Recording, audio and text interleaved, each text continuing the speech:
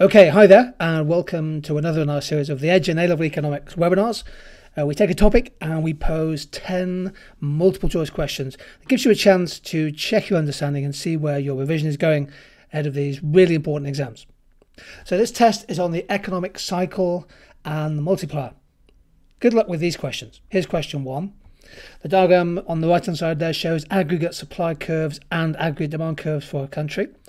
What is most likely to cause the equilibrium position to move from point X to point Y?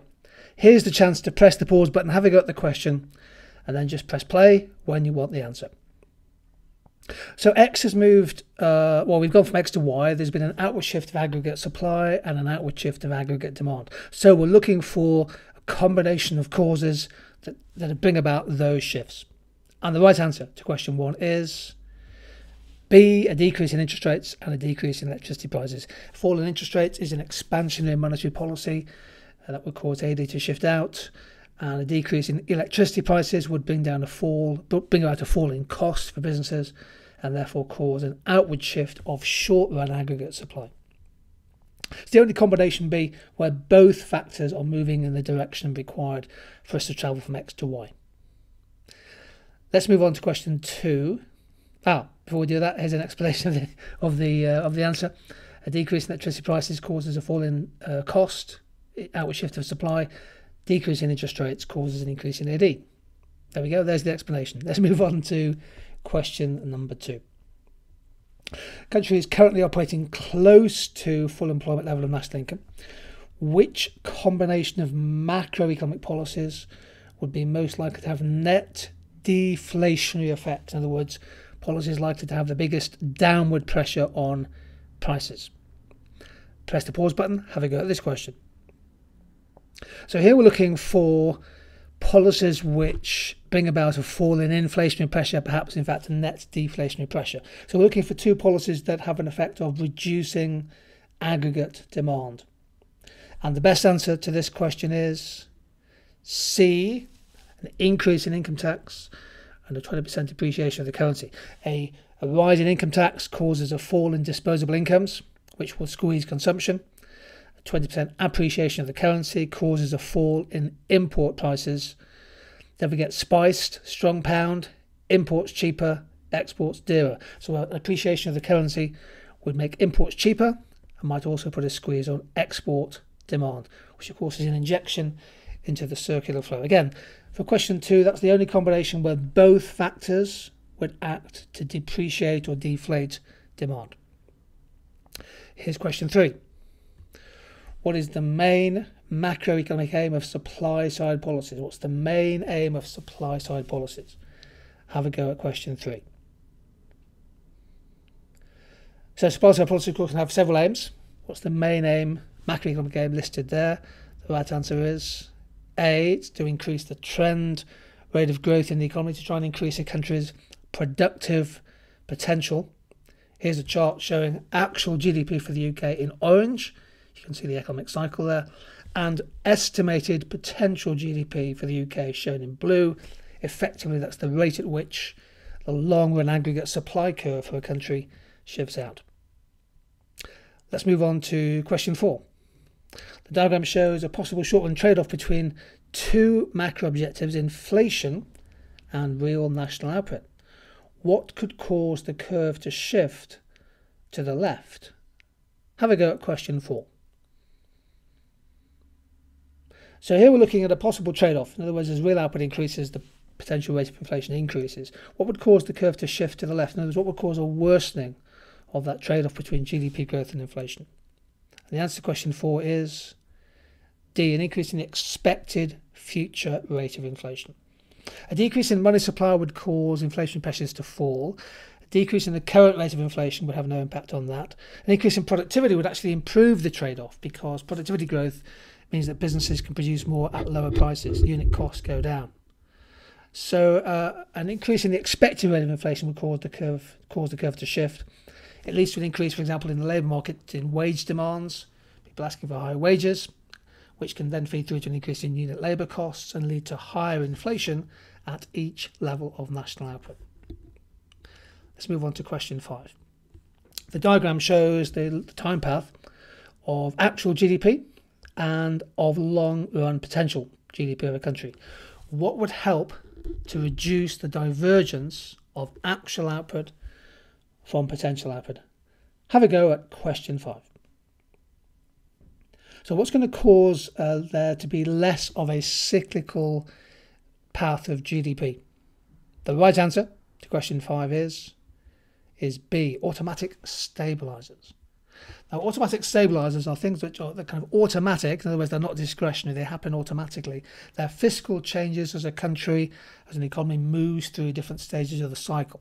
So, for example, in a recession, the government takes out less tax from the economy, so a fall in leakage, and adds in more government welfare spending, an injection of demand into the economy. During a boom, the government takes out more in tax, because most taxes are progressive. People are paying more in VAT and earning more money, paying more income tax. And the government puts in less in welfare as real incomes are going up. So automatic stabilizers have the effect, hopefully, of reducing the amplitude of the cycle.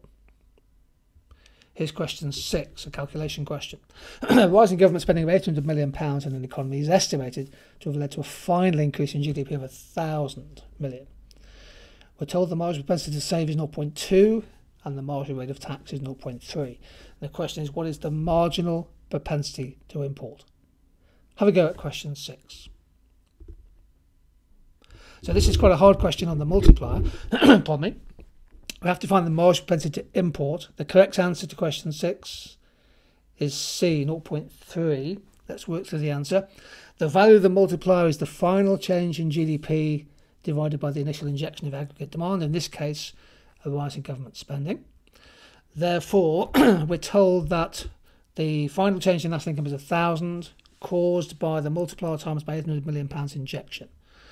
So therefore, we know the multiplier is 1.25.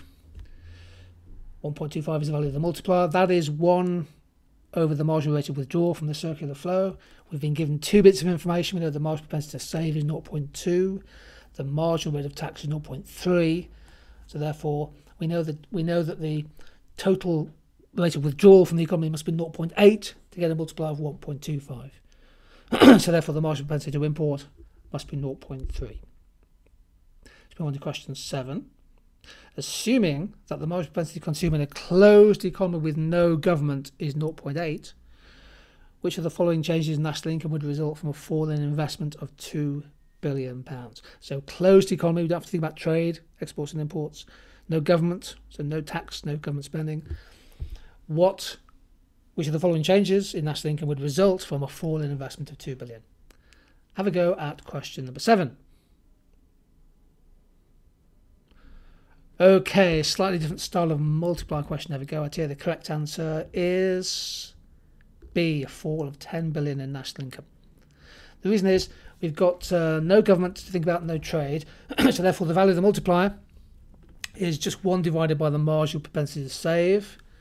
We're told the marginal propensity to consume is 0.8, therefore the marginal propensity to save must be 0.2, therefore the multiplier must be 5, 1 divided by 0.2, so therefore 2 billion fall in investment, the investment's fallen, will lead to a negative multiplier effect of minus 10 billion fall in national income.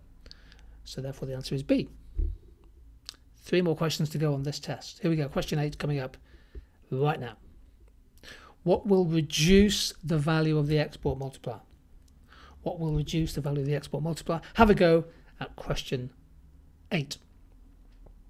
So the export multiplier here is the effect on national income of a change in exports. It's basically the multiplier. We're just putting the word exports in front. And the right answer is B, the operation of automatic fiscal stabilizers. I'll go through B in a second. Let's look at the others. A low propensity to import actually increases the value of the multiplier because it's a fall in the leakage. Likewise, a low rate of tax reduces leakages, therefore increases the multiplier. And low rates of unemployment benefits have no real impact on the value of the multiplier. It's the automatic stabilizers. The key answer here is, of course, that when there's a rise in export demand, national income will go up, but then the government takes more out in tax and pays less out in benefits. So the automatic stabilizer has the effect of reducing the value of the multiplier effects of an injection of demand. Question number 9. An economist's potential GDP is estimated to be £200 billion, And currently, the actual level of GDP is measured as 140 billion. So actual GDP well below potential. In this situation, it is most likely that. Have a go at question 9. So what do we think for question 9? We're told here that the level of GDP is well below potential. In other words, the output gap, which is the difference between actual and potential GDP, is negative. What is likely to be happening? The right answer is D, the fiscal deficit will be rising. Unemployment rate is probably going up if actual GDP is less than potential. Inflationary pressures will tend to be falling, and likewise deflationary pressures will not be falling. In other words, there'll be more pressure in terms of deflation. If the economy is well below potential, there's an increased risk of deflationary pressure in the economy. The fiscal deficit will be going up because in a situation where actual GDP is well below potential, it's likely that unemployment is higher, therefore people pay less income tax, and business profits are likely to be lower than they would otherwise be. So again, corporation tax revenues may fall. Generally speaking, where actual GDP is less than potential, an economy is operating well within its PPF, and therefore the government budget deficit, the cyclical deficit, will tend to rise. Let's move on to our last question, which is question 10, of course. The table below shows different sets of changes taking place in an economy, changes in the exchange rate, changes in taxes on carbon emissions. All other things being equal, which one of the following combinations, A, B, C or D, will have the biggest effect of causing an inward shift of a country's short-run aggregate supply? Take a moment, press the pause button and think about the answer, and then press play when you want the answer to question 10. So which of these two changes would have the biggest effect on causing an inward shift of aggregate supply? We're looking for a combination here where both effects cause a fall in aggregate supply, both a change in the exchange rate and a change in the tax and emissions. And the right answer to question 10 is B. A fall in the exchange rate increases the cost of imports. Remember, spiced, strong pound, imports cheaper, exports dearer, while it's the weak pound, imports become more expensive. That would cause a rise in costs. So it has to be B or C. And well, we're looking for another increase in cost and the tax on carbon emissions. If businesses have to pay more for every ton of carbon they emit into the atmosphere, that would also increase their cost of production. And if enough businesses, enough industries are affected by this, that would cause an inward shift of the aggregate supply curve. Now, there were 10 very different style of questions there. Some calculation questions, some tricky ones, not an easy test. So I hope you got a reasonable set of answers there. You can always have another go by pressing the video again. We now have a whole series of revision blast tests for you to have a go at to really test your understanding of micro and macroeconomics. Thanks for joining in on this one.